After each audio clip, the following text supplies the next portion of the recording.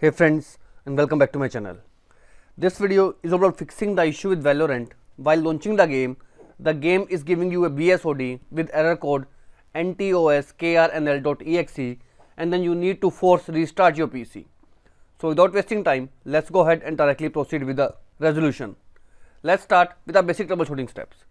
First of all, make sure if you have overclocked your CPU or GPU, turn them off, because overclocking is one of the major cause behind the BSOD while playing the Valorant.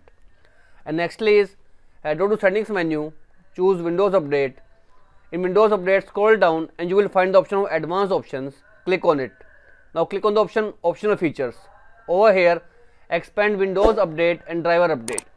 From here, if any update regarding your BIOS is available, make sure you check mark the option. For example, at my end, the BIOS update is available. Check mark it and click on the option download and install, and if it is not available, you need to update your BIOS from your motherboard manufacturer. After updating the BIOS, try to relaunch the game. If this doesn't help you fix out the issue of BSOD, let's proceed with the next step. Right click on start menu and choose option device manager. Now in device manager, you need to expand your display adapter. For example, at my end, I have first one is my integrated driver and second one is my dedicated GPU.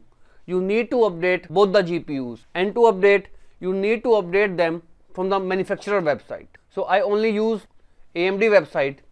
Open it and click on the option download Windows driver. Save it into your PC. This is an automatic driver updater. Install it and launch it into your system. For NVIDIA, again, this is the official website of NVIDIA. Click on the option download now, and this is also the automatic driver updater. All you need to do is to download and install this updater and then install it in your PC, and this will update your graphic drivers. After updating the drivers, restart your PC and hopefully you will not encounter the issue of BSOD while playing the Valorant. If this method also failed to work out, in next step, head over to this PC, C drive, and in search box you need to type in two files one by one. First one is 392.66. Here is the file. The file name is 392.66.7600.dat. Once you find this file, right click and choose the option delete.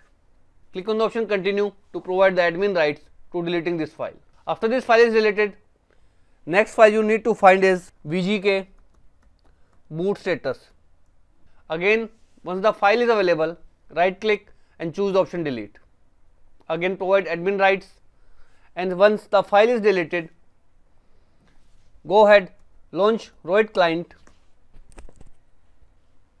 sign in into your account, and after signing in, it will ask you to update the Valorant. Go ahead, update the Valorant.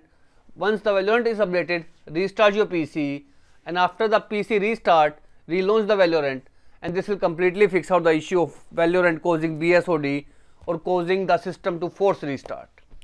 So as of now, this is all about it, friends. If this video works out for you, I request you to please click on subscribe button and turn on the bell notification icon to continue receiving updates from my channel. Thank you so much, friends. Thank you for watching.